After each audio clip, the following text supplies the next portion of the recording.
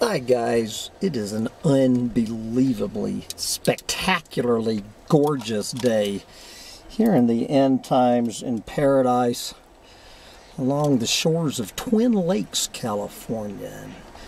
I got to get out here and enjoy my last weekend in this paradise.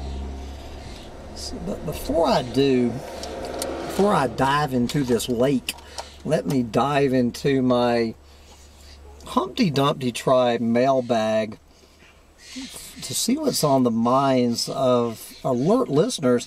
And actually, we're going to do two comments because both of these comments are offering two quotes. So we're going to get two more quotes of the day and two comments of the day all rolled up into one. First, I want to thank Hyacinth Bucket for recommending probably the most correct advice I have received from a philosopher. And this would be the philosopher Soren Kierkegaard. Quote, "Marry and you will regret it. Don't marry, you will also regret it. Marry or don't marry, you will regret it either way.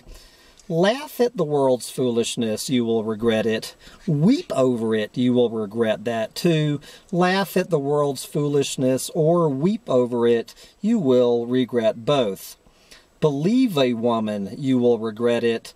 Believe her not, you will also regret it. Hang yourself, you will regret it. Do not hang yourself, and you will regret that too. Hang yourself or don't hang yourself, you'll regret it either way. Whether you hang yourself or do not hang yourself, you will regret both. This, gentlemen, is the essence of all philosophy."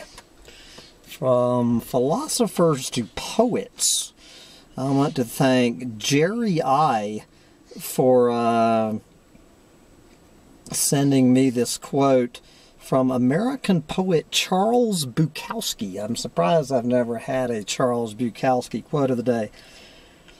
Quote, "The problem was you had to keep choosing between one evil or another, and no matter what you chose, they sliced a little bit more off you until there was nothing left.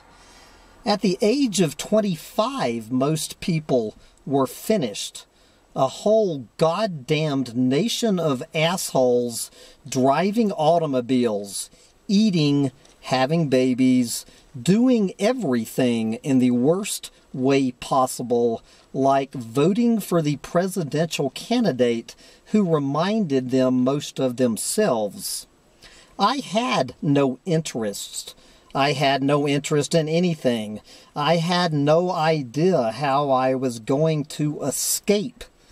At least the others had some taste for life. They seemed to understand something that I did not understand. Maybe I was lacking. It was possible. I often felt inferior. I just wanted to get away from them. But there was no place to go."